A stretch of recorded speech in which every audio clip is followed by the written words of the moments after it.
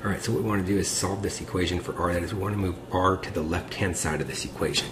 So we're going to start by subtracting WL and just rearranging things. So we have P times R is equal to C minus W times L. And again, we want to isolate this R on the left-hand side, so we'll divide everything by P.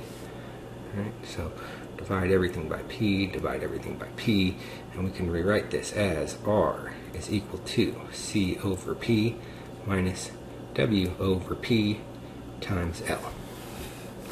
And it really is that simple.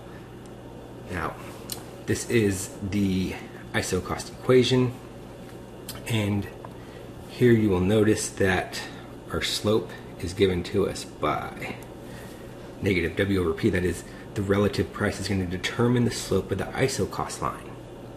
So if the relative price changes, the isocost line will change.